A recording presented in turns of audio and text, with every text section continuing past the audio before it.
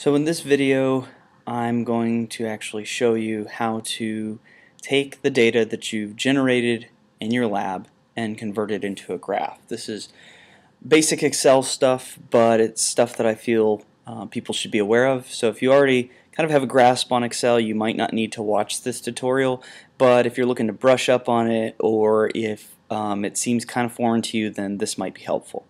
So what I've done is, in a spreadsheet, I've just given us two columns, one labeled temperature, and I put in parentheses degrees C, and then one that measures the amount of glucose that was produced in each of those tubes. So remember, we're looking for lactase activity, and lactase activity is denoted by the amount of glucose that is produced in the reaction.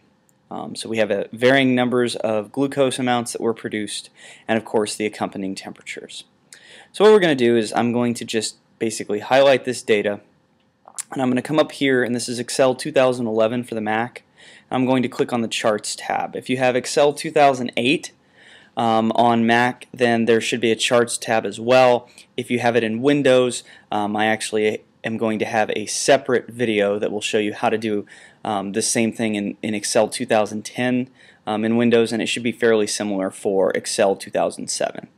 Okay, I'm going to select Scatter, and I'm actually going to do Smooth Marked Scatter.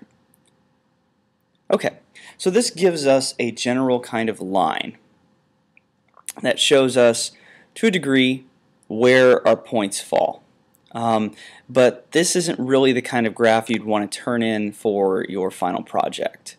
You're going to want to make sure that you clean this up a little bit, and I'm going to show you how to do that now. So I'm just going to enlarge the graph. The first thing I'm actually going to do before we even go to formatting things, I'm going to format grid lines, and I'm going to actually remove those grid lines. So line, no line. Okay, there we go. And then the next thing I want to do actually is I want to edit this axis. So I'm going to format axis, and I'm going to go to number, or actually I'm sorry, scale, and I want to change the scale from 120 to 100. I want this to go from 0 to 100 on that. And then for the vertical axis, I'm actually going to change that as well. So again, format axis. And I'm going to change the maximum value to 1100. Okay, so this has just made it to where the graph is taking up the majority of space. I'm also going to remove the series title because that gives us more room for the graph itself. Okay, so now we've got this nice graph. And I guess one last thing I'm going to do is I don't want the vertical axis to go into the negative, so I'm going to again format axis, and the minimum value here I'm going to change from -100 to 0. Click OK. Alright, so I now have this nice graph, but remember the problem with this as it is that I don't actually have any kind of title, and I don't have any legends for my axes. So in Microsoft Excel 2007, what you can actually do is you can go to Chart Layout, and here you've got axis titles. So horizontal axis title, title below the axis is what I select, and I'm just going to double click so I can actually type in here. And remember, this is temperature, so I'm going to put temperature C. Okay. There we go. And if I want to enlarge that, I'll just double click. That should bring up my options here. And for font size, I'm going to increase this to 14. So I click OK. So that's the temperature. And then over on this side, I want to add in the axis title, vertical axis. We're going to do a rotated title. Okay, and I'm going to double click here. I'm just going to put in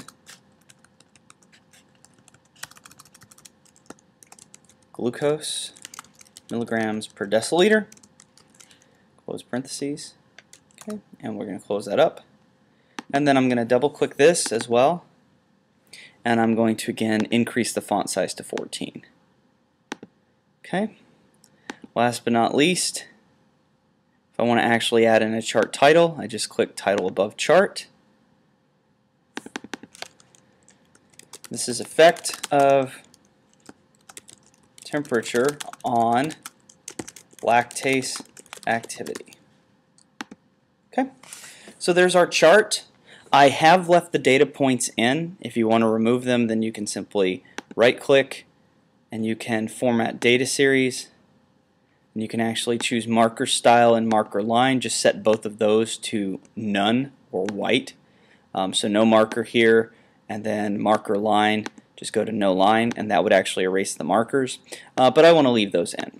Okay, so this is my graph, and it's ready to go into my paper. So what I'm going to do is, with the chart area selected, I'm going to right click, and you can simply save this as a picture on your desktop.